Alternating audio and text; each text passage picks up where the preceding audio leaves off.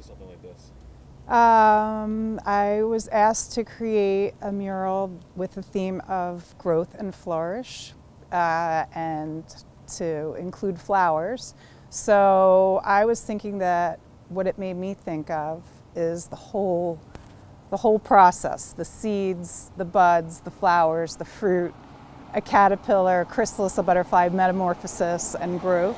So I try to incorporate all those things into the mural and also make it colorful and beautiful. I titled it Plant a Seed, and not only plant a seed, like physically plant a seed, but also ideas.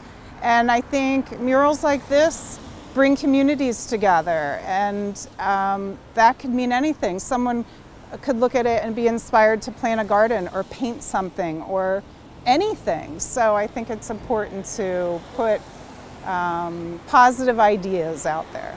I think this is great because I really, I'm amazed at what Sprocket Mural Works has done to the city, not only here but also in New York. And to come up here and see all these murals and be in all of them and now be included as one of the artists, it really means a lot to me to be one of them. I've painted for many decades and in all types of places. I've got only 2 that are big public murals, like this one and one in York.